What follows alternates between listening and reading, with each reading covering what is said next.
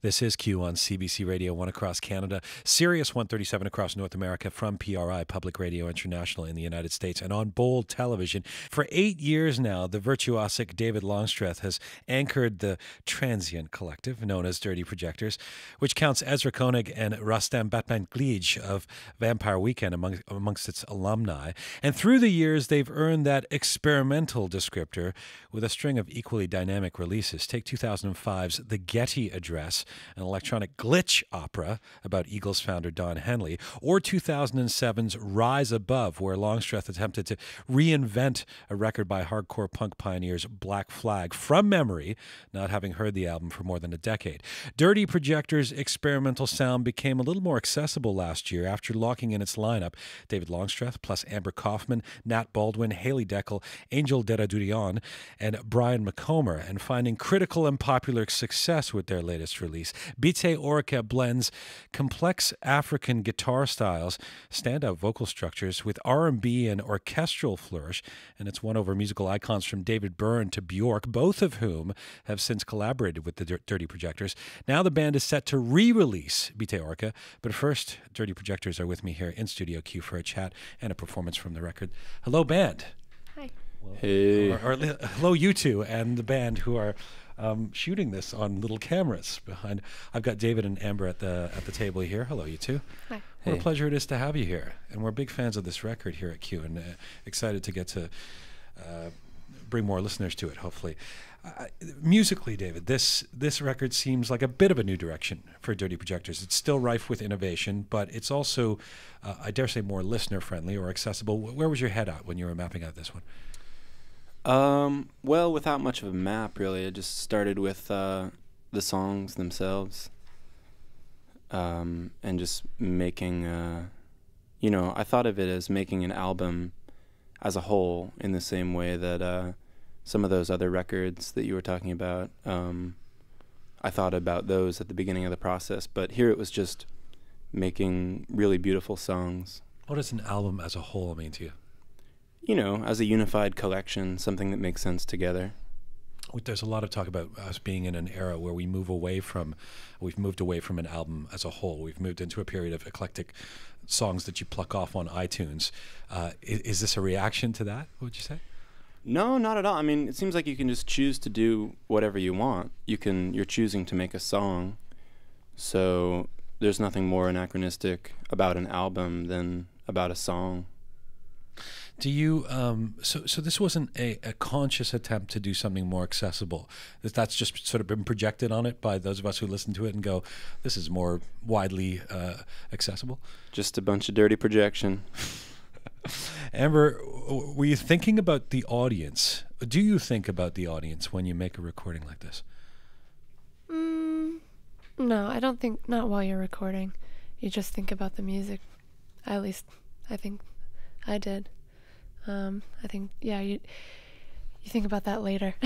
In other words, did you guys have conversations in the studio at all about what people's conception of Dirty Projectors is and whether this will alter it or confirm it or perpetuate it? No, not in the studio. No, it's not the kind of thing you really think about until it's already out, And David, same question to you.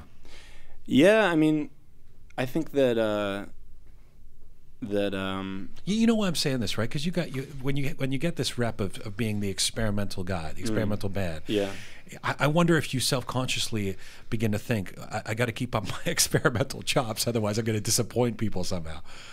Not really. I mean, it's a cliche, but you really have to just do it for yourself, and hope that aligns with what people want to hear or are interested in listening to or thinking about.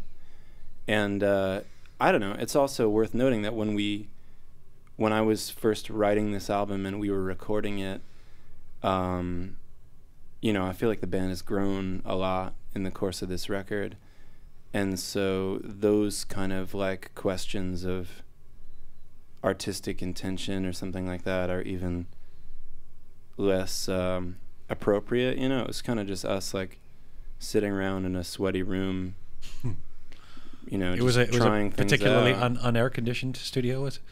Yeah, we actually just recorded, and our friend had gotten this really large, old, like 100-year-old, which is very old on the West Coast, building in Portland, Oregon, and it used to be a big like laundry facility back when a horse-drawn carriage would just go through the streets and pick up everybody's linens, you know.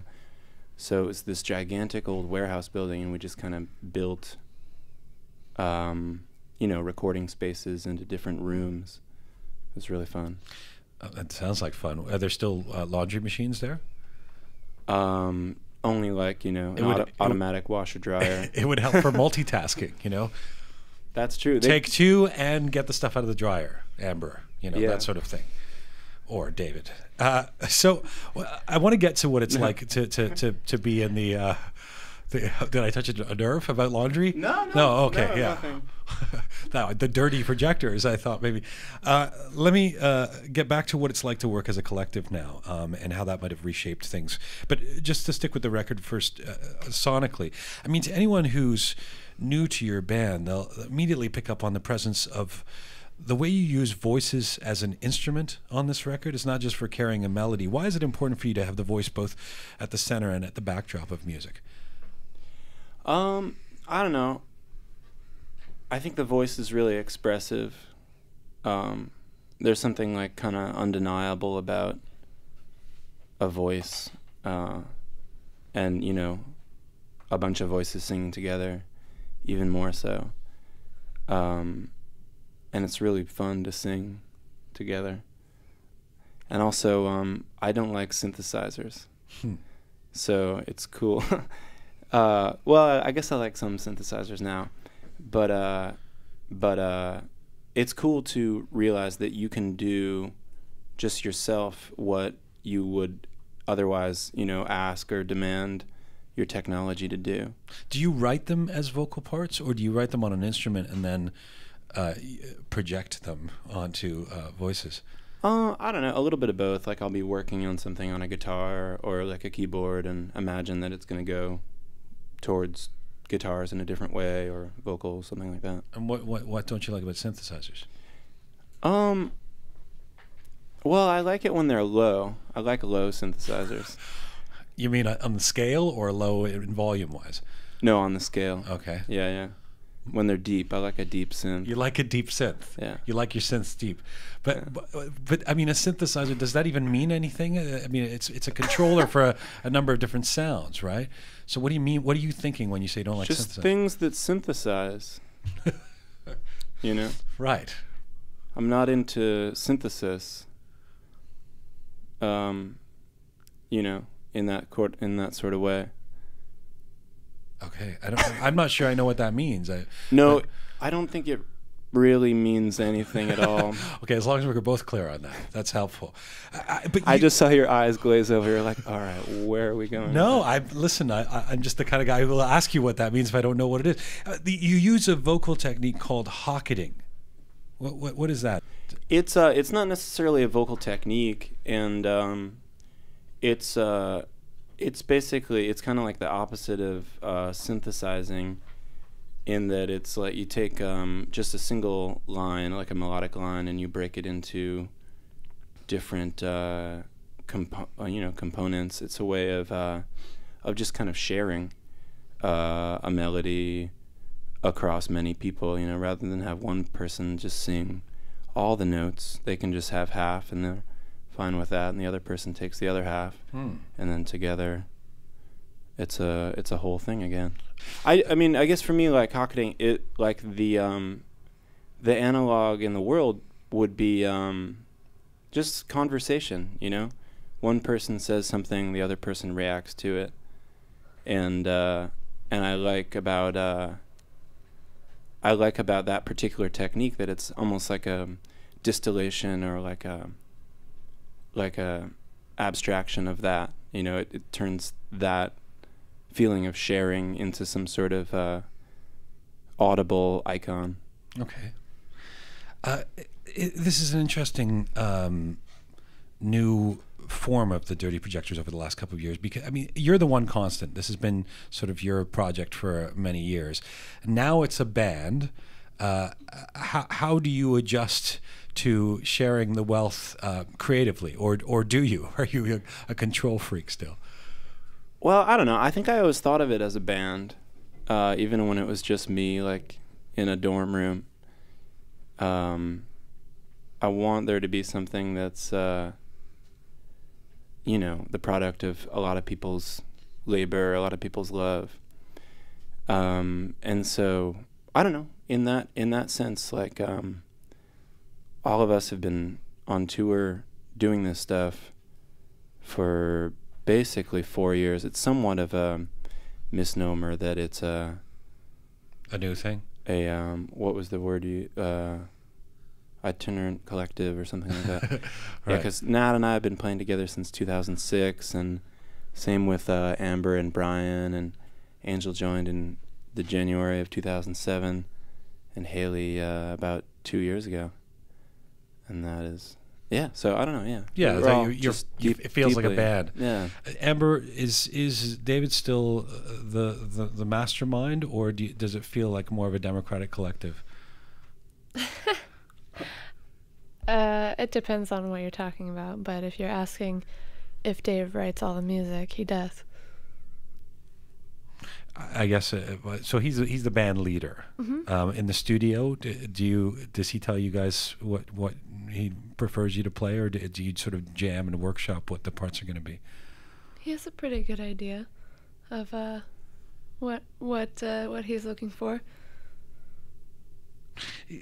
Speaking of, what you do is you've been collaborating with. I mentioned that you recorded a song with David Byrne last year, which is impressive. A lot of it, he's an idol to many of us.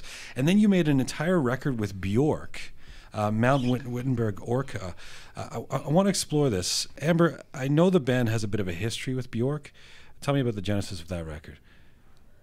Well, Brandon Stossy from Stereogam had an idea for us to collaborate together for this benefit show. There's a place called Housing Works Bookstore in New York, where all the proceeds benefit people with AIDS. Like they help get houses for people who have AIDS. And anyway, Brandon had the idea for us to work together, and so he initiated it, and then, you know, Dave and Bjork kind of worked out how they would go about it. Dave wrote the group of songs, and then we performed it at the bookstore. And then about a year later, we recorded it. What's it like working with Bjork? It's awesome.